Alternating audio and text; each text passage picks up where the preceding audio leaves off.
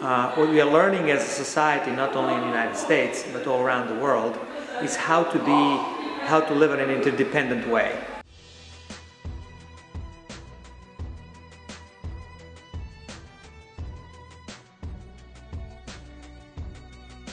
My name is Emma Medioni and I'm Jewish. Hi, my name is Christopher and I'm a Christian. My name is Gur Sumer Singh, or you can call me Gurra. My name is Mohit Parkash and I belong to the Hindu faith. My name is Kaisa Talla and I'm a Muslim.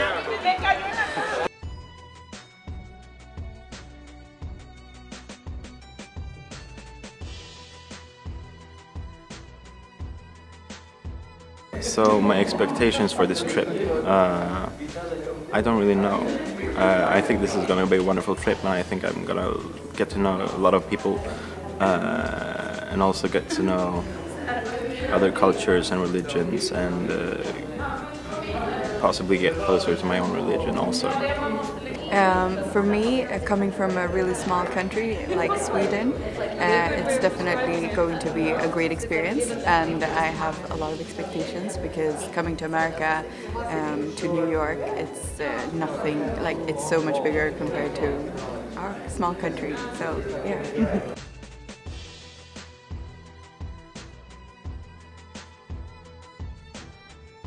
Yes, this morning we went to the Baptist Church in Harlem and it was very inspiring, a bit unusual and a positive experience. Yeah. This morning at the First Corinthian Baptist Church I saw a very dynamic display of community that I'm not quite used to seeing every day. The Buddhist temple, I thought I'm gonna see a lot of pictures, a lot of statues and things of Buddha. It was actually most of the Tibetan Buddhism history, but it was anyway great. The Tibetan center was very beautiful. It was small, it was really intimate.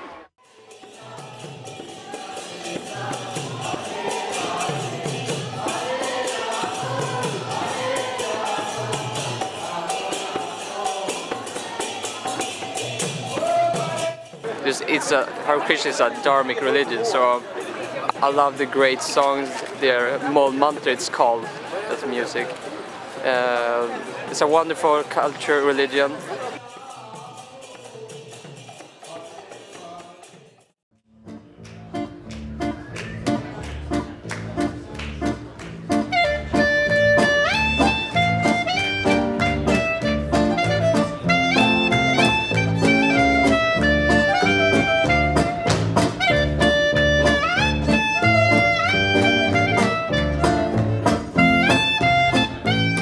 Our visit to the synagogue today was very interesting. First of all, it was in the Chinatown community, so it was a little bit odd to have a synagogue over there, but many years ago it was a Jewish community, so it was really interesting to have that preserved in the Chinatown.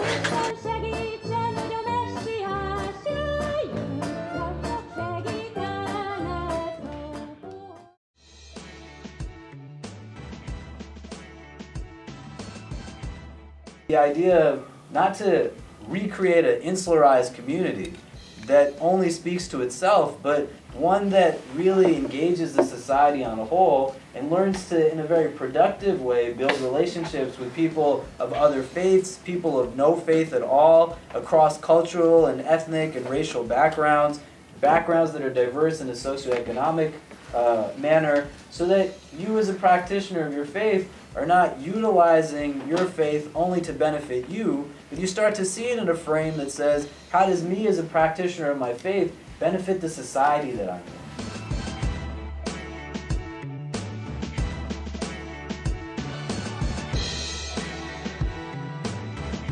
Park 51 really represents to me an important part of my own journey when I was involved in dealing with the whole backlash when they called it the Ground Zero Mosque.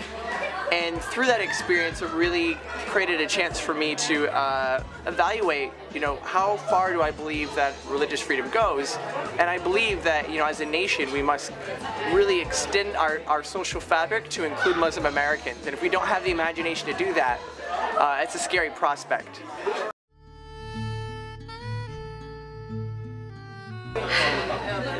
Now that everything's over, I just feel like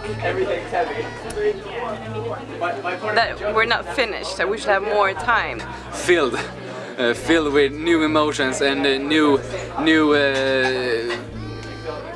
great touring, new sights, and I'm really gonna take this on to my life back home at Stockholm. I could say one word: inspired.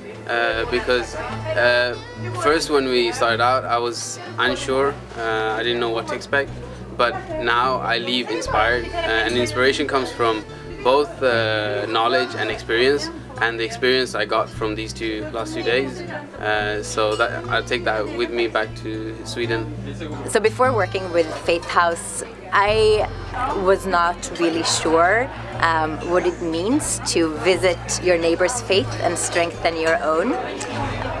I'm really happily surprised with how Faith House, the guides we've had at Faith House are kind of walking the talk.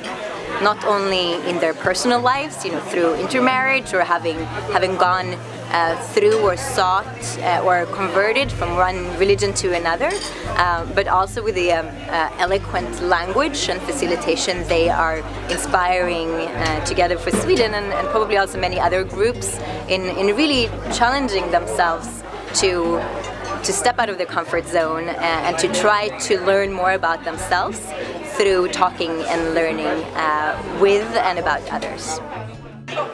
Faith House Manhattan. Experience your neighbor's faith, deepen your own.